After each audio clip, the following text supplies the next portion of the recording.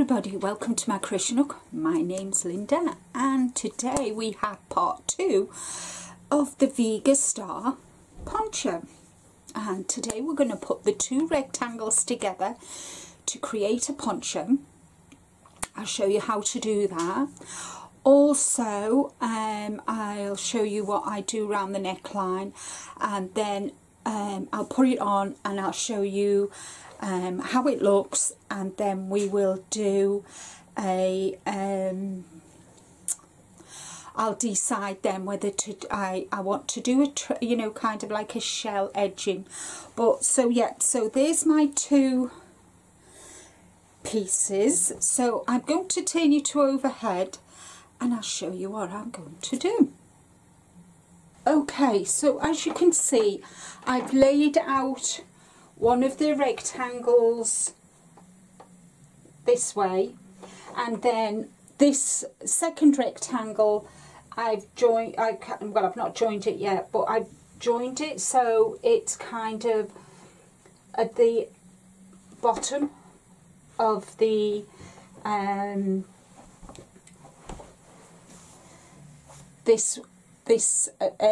so what you're doing, you've got a piece of your one rectangle going horizontally and then the second piece going vertically.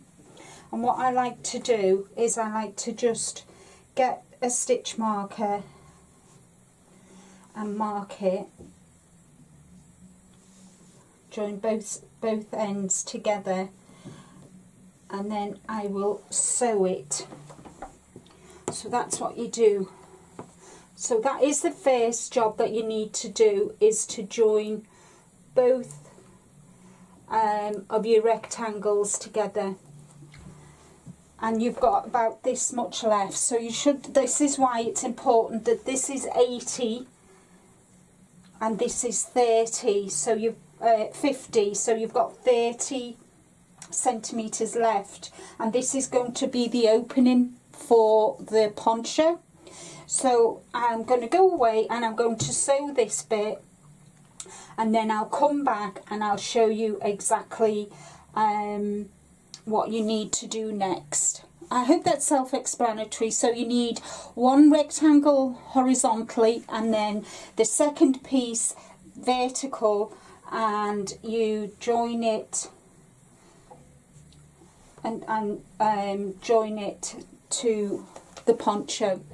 So I'll come back and I'll show you how to join the rest of it to create your poncho. Okay, so I've sewn them together. So what you need to do is you need to get this, the top part of this one here, and then you move it.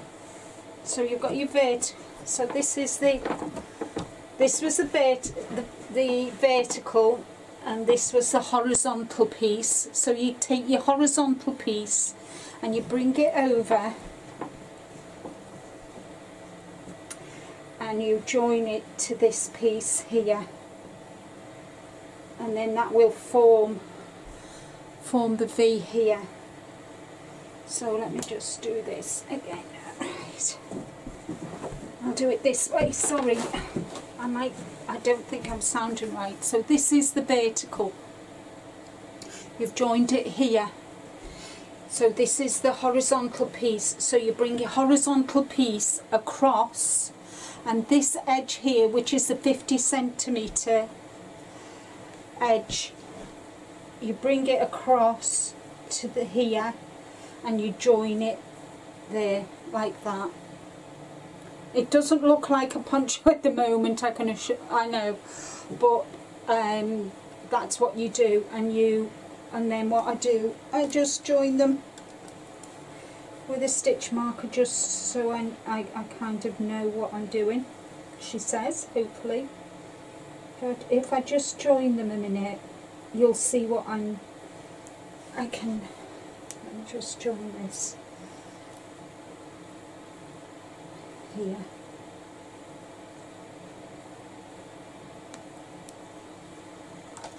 Just use this one for now. Join this here.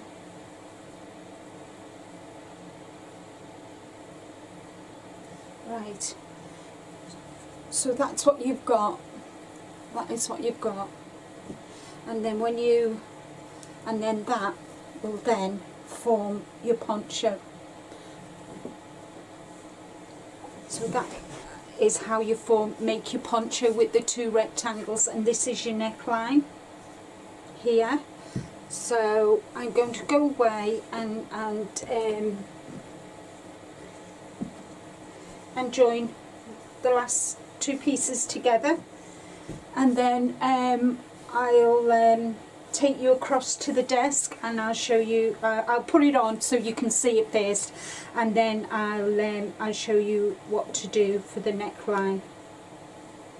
So I will see you on the other side. Okay guys, well, the poncho is put together, and as you can see, I'm coming closer to the camera so you can see how it's the join, and then there's the join at the back there, can you see? And I'll just move the camera down a bit so you can see how it looks. And I will put photographs at the end. I'll put the poncho on Matilda so you can see. So what I'm going to do next is I'm going to do the neckline. I'm going to do just a crab stitch because of the and I'll explain that. And then on the bottom I'm going to do half double crochets all the way around, and then I'm going to finish off with the crab stitch as well, and just to neaten the poncho off. So I hope how I put it together you understood. If you don't, just email me. But it is once you've done one, how you put them together kind of comes together, so to speak. So I'm going to take you to overhead. I'll show you what I'm going to do to the neckline and then the edging around, and that is the Vega Star poncho finished. Okay guys, so now I'm going to do the crab stitch. Now I am left-handed, so if you can't follow this, there are plenty of tutorials for right-handed crab stitch. So I'm not going to start here, and because if you can see here, I've got the last rows. So what first I'm going to do is I'm going to do a single crochet all the way around, and I'm going to start about the middle, I think, really, because I don't want to be here or here where the seams are. I kind of like to start somewhere in the middle. So what I'm going to do is I always, when I'm joining my yarn, I always do a slip knot, a slip knot, and then I take that off and I'll just put my hook through 2 stitches, and I'm just going to do she says, hold on, there we go, get the right yarn, and then I'm just going to do a single. I just do a chain 1 here, and then I'm just going to work my way round all the stitches and do a single crochet just to neaten it off, and it makes it easier when you come to do the crab stitch. I'm still using the same size hook that I used, which is a 4.5, and that's all I'm going to do. So I'm just going to work my way around the stitch. So what I'll do is I'll continue on, and then when I've got round to where I started, I'll show you how I do my crab stitch. So I'll see you on the other side, guys. Okay guys, I'm back to where I started, so now we're going to do the crab stitch. So we're going to be going backwards, so I'm going to chain 1 and then turn my hook and go into the next stitch, pull the yarn through, so I've got 2 stitches, and then I'm going to put them 2 together. I hope you can see. And then going into the next stitch. I mean, we all have our own ways of doing it, so I'm going kind of going back to front, pull the yarn through, and I've got, let me do that again. So we're going to always keep the tension on this, on your hand. So I hope you can see. So I'm going to twist my needle round, pull the yarn through, and I've got two stitches on my hook, yarn round, needle, and pull through and through. Oh gosh. It's always, isn't it funny how when you do it on the camera you can never do it properly. There we go, I've got 2 stitches on my hook, and then I chain, and then exactly the same. Oops, 2 stitches, yarn over hook, pull through yarn, 2 stitches on my hook, and it gives it that nice edge. And that is exactly what I'm going to do around the bottom of the poncho as well.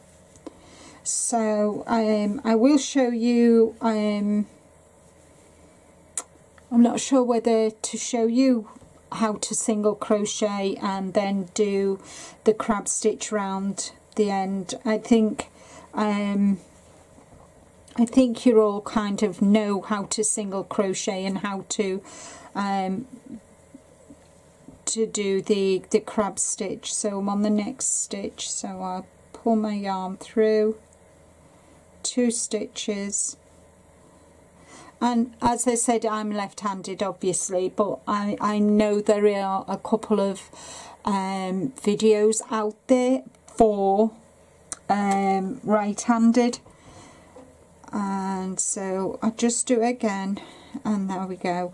So you're going to then go all the way around the neck, finish off, tie in your loose ends, you know, weave them in, and then I'm going to do, you want to do exactly the same for the bottom, the edge of the poncho, single crochet, and then the crab stitch. But it's entirely up to you guys, but I would recommend that you do a single crochet, even if you're not going to do, you might want to do shells, you might want to do something different, but I like to finish off the ponchos with a single crochet around the edge. It just neatens it off, you know, because this is the side of the poncho, so you know, when you were crocheting it up, and I just like to neaten everything off, gives it a more professional look, I think. So that's what I'm going to do, and when I've done the neckline and the edge of the poncho, I will put her on Matilda, and you can see I'll show you the edging, just to give you an idea. But I do round the neckline, because it's not wide. I do like to do the crab stitch. It just makes it look more finished off, more professional, if you understand what I'm trying to say. So I hope you've enjoyed these 2 tutorials. If you've not seen part 1, go back. I will put the link to part 1 in the description box below. I want to thank everybody for leaving your comments on tutorial 1.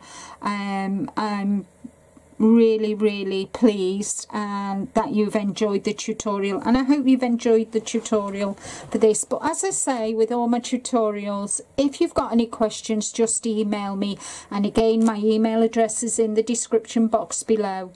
I want to say a special thank you to Angela for asking me to do this tutorial, because I was thinking about it, and then I was, yes, I'll do it, no I won't. But when Angela asked me, I thought, yeah, I'll do the tutorial, and I'm so glad I did. And also I'm going to love you and leave you, but as I say, at the end of when I've done everything, I'll put my Vega Star poncho on Matilda, and then I'll video what I have actually done to the bottom. And all you need to do, well, all I'm going to do, guys, is a single crochet and the crab stitch, and it's exactly what I've done here on the neckline that I'm doing on the edge of the poncho. So until next time, oh well, not till next time, I'll see you in a bit when it's all done. Okay guys, the poncho is now finished. I'm just going to pan down slowly so you can see. And then I'm going to come up really close so that you can see how it finishes it off, the crab stitch around the neckline. And then if I travel down, you can see the stitches, and then you can see, let me see, grab hold of it, and you can see the edging where the crab stitch goes all the way around the bottom of the edge, and it just gives it a more professional look. I am so pleased with it. And I hope you enjoy the tutorial. As I said before, if you've got any questions, please just email me. My email is in the description box below. That's all from me for today, guys. Thanks ever so much for watching, for commenting, for the thumbs up, guys. Don't forget the little thummies. And I'll see you all again real soon. Bye for now.